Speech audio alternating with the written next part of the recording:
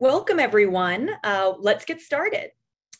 We hope you're all enjoying Reunions Week, and thanks for joining us today for Geeks to Activists, Social Movements and Social Media. I'm Laura Bowers Highlanday, Trinity 06 Fuqua 12, and I'll be moderating Negar's talk this afternoon. Just a few reminders, as I'm sure you're aware, this event is co-sponsored by Forever Learning Institute and DAAA. DAAA is a Duke Asian Alumni Alliance, the newest alumni affinity group. We're dedicated to building a unified Duke Asian and Asian American community and providing opportunities for social, personal, and professional development by engaging alumni, staff, students, faculty, and surrounding communities. Just a little bit of housekeeping. We do have the Q&A function enabled, so please feel free to drop your questions into the Q&A function throughout the presentation or during the Q&A session.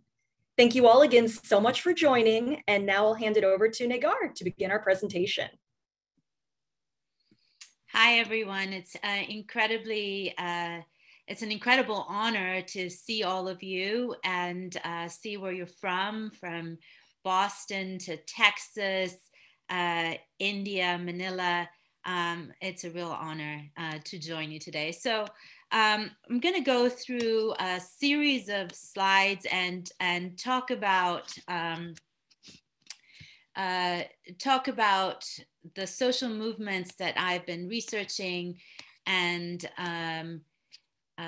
working with my students on in my social movements and social media class. And so there are a lot of slides that I would like to go through and talk about. So let's start. The work that I did in 2015, I wrote a book on #Iran election, which was one of the first network social movements, basically a social movement that came together and communicated from online platforms.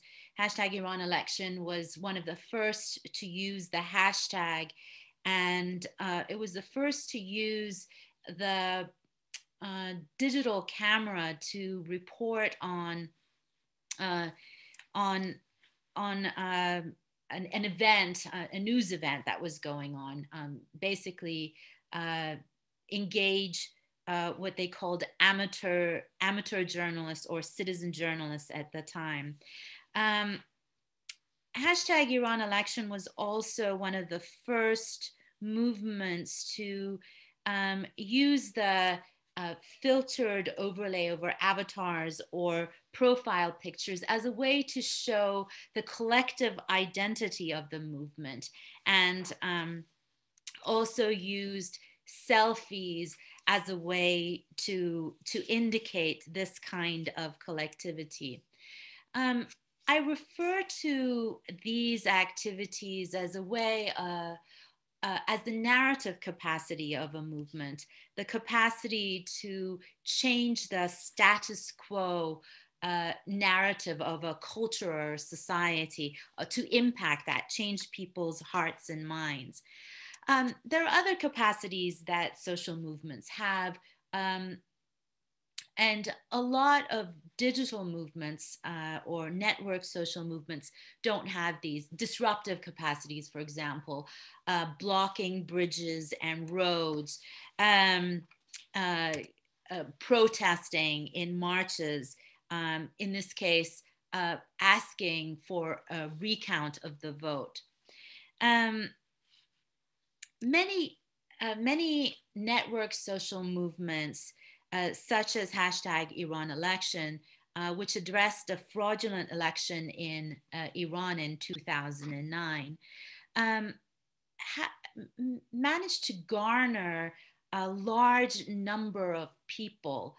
They bring together a large number of people around hashtags and online activism, but so they have a collective identity in large numbers, but they are really not very good at making an impact in the political sphere. And really, the question is why? Why is it that social change doesn't necessarily happen with movements that have so many people involved? I think part of the problem is that network social movements actually don't engage in muscle building, in face-to-face contact, like making coffee together or photocopying or planning how to get their participants to a march, those kinds of things that really build the muscle of the movement. Zainab Tufekci, who's a colleague of mine at UNC, calls this taking care of network internalities. So taking care of everyday, ordinary, quotidian, kind of tedious work actually builds the muscle of movements and makes it strong over the long term. Many network social movements are like flocks. They come together very briefly around a hashtag or around a trigger, and then they disperse. One of the things that I discovered this summer with Black Lives Matter was that, in fact, fandoms, which usually come together around the passions of the fans, around an issue that the fans are passionate about, are actually better at taking care of their network internalities. So they have stronger muscles. Why? Because they have a greater level of intimacy. They're constantly talking to each other about something that they're passionate about, and they're together over the long term. So I'm going to talk about two case studies of fandoms that really are more like tribes, right? They are unlike flocks that come together and disperse. They're like tribes. They hang together over the long term, communicate, are intensely involved with each other, and kind of intimately they have an intimate knowledge of each other's ways, which allows them to change tactics on a dime. So this is a fandom that ships Harry Potter and Draco. Shipping is the act that fans do, which is bring together two characters that are not really together, are not in relationship in a book or a movie, and the in a sort of in a love affair. So this is a fandom called the #Drarry fandom, and they are really all about how Harry Potter and Draco actually belong together, should be in relationship to each other. They exchange fake text messages and memes like the one here. They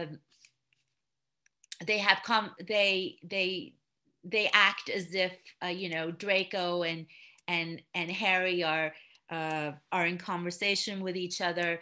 They create fan art where they show the two paired together. This is a way to provide, for the fandom to provide a critique about the construction of gender and sexuality in contemporary society, and in this way affect the status quo narrative around relationships, from heteronormative notions of love to sort of an acceptance of queer relationships and queer identities. This fandom is also about, this fandom actually oftentimes uses fan art that suggests that Harry Potter is actually dark-skinned or black, and so the Draco relationship is oftentimes represented as an interracial relationship. In this way, the fandom transcends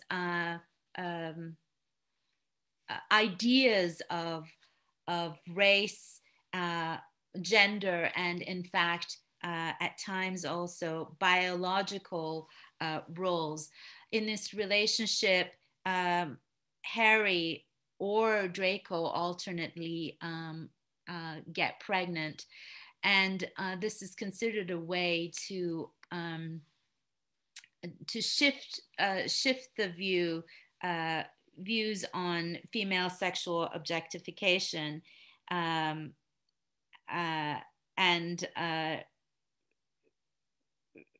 I guess, yeah, that's all I want to say about this.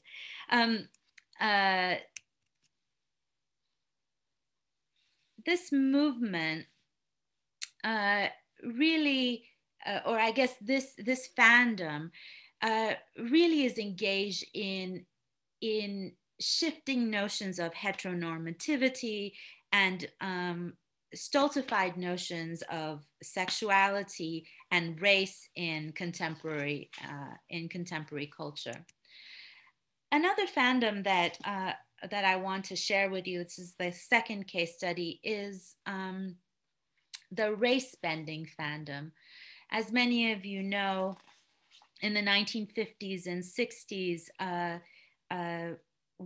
Hollywood did away with blackface, but yellowface is still something that is practiced in Hollywood films and cable series. And this is the idea of using prosthetics to simulate crude notions of what an Asian features look like. The race-bending fandom actually started in 2007, before social platforms were used for activism. It was started around this series, Avatar: The Last Airbender, which you can now find on Netflix. It's an extensively researched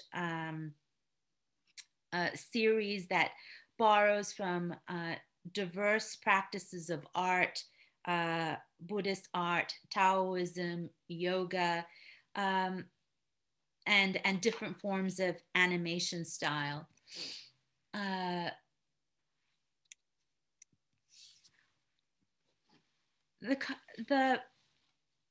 The race-bending fandom and its activism actually started around a controversy when they were thinking of turning The Last Airbender into a live-action film. 3 of the main characters were being cast by unknown actors of non-Asian descent, and one actor, the enemy Zuko, was cast by I guess by a dark-skinned, slam dunk millionaire. The race-bending fandom was really upset about this fact and started a letter campaign encouraging Hollywood to find Asian actors to play the role of the Asian characters in the film. So they started off in 2008 as a letter campaign, with letter campaigns, which is what fans usually have been doing since Star Trek, since the Star Trek fandom. but then started using online community spaces such as Facebook and Twitter and live blog to distribute digital downloadables, posters, and to do their media outreach and protest.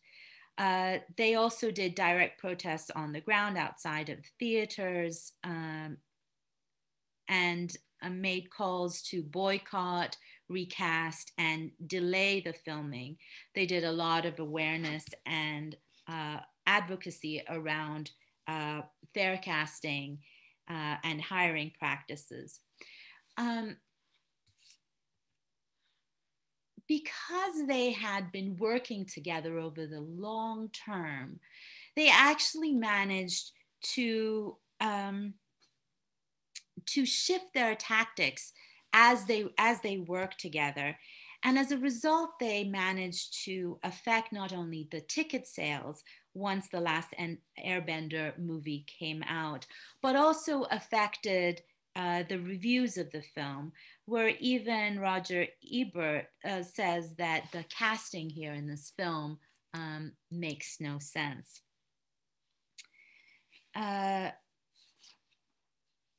So one of the things that I noticed, like looking at these two case studies, is that they not only, they not only have the numbers and they have a unified collective identity as fans of, the Avatar series or fans of the Harry Potter series.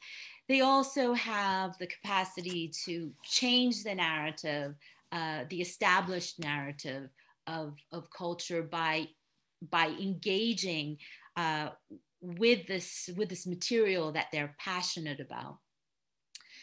They have the capacity to disrupt by protesting on the ground, blocking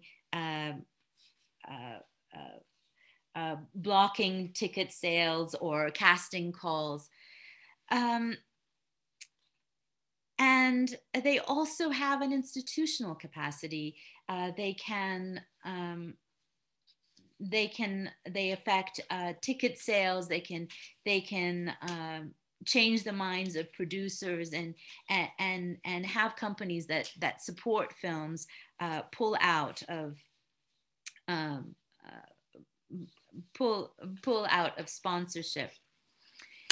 Okay, this actually brings me to the final example, which many of us remember from this summer, the summer of 2020, where Black Lives Matter came to the attention of a large number of people, millions around the world, especially around the killing of George Floyd.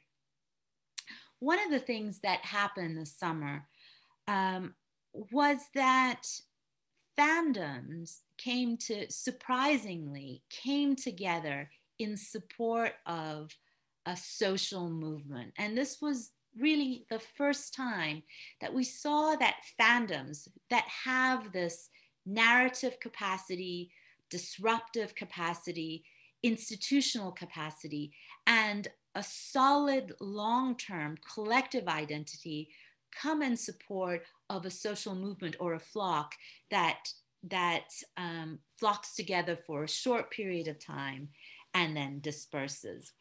So the coalition that came together were K-pop stans or fandoms that enjoy K-pop music, Korean pop music, the BTS Army, which is a fandom around a boy band called BTS, a Korean boy band called BTS, the Witches of Instagram, the Amish, Anonymous, and the LGBTQ plus community, along with celebrities and many allies in the US and internationally. They all came together to protest police brutality against Black and brown bodies in the US. I want to show you a brief clip that shows us how the types of groups and people that came together, the geeks that came together to support a movement.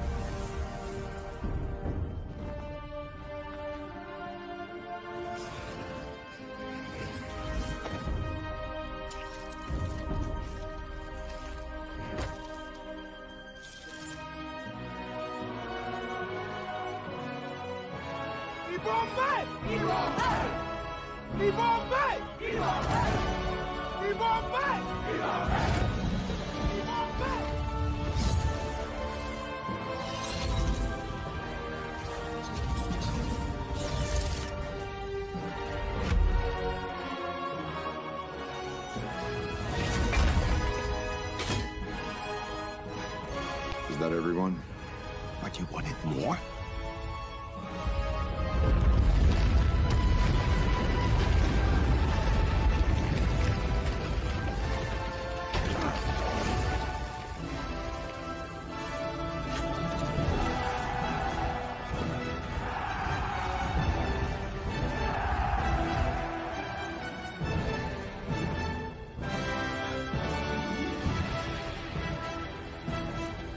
Avengers!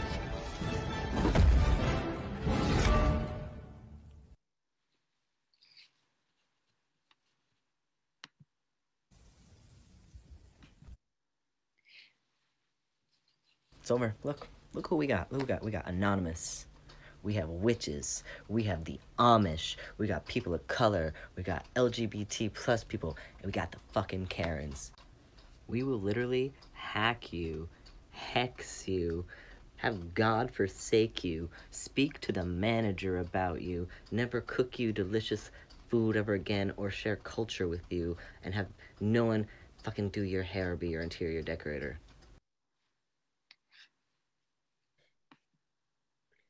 Well, thank you everyone for joining us today. I know dropped in the chat was more information about the Forever Learning Institute in terms of the other great programs that are happening. For DAAA, the Duke Asian Alumni Alliance, we are going to be sending our Q2 newsletter the first week in May. So please keep a lookout for that if you are an Asian or Asian American alum. And we also are active on Facebook and LinkedIn, so please request to join our private groups.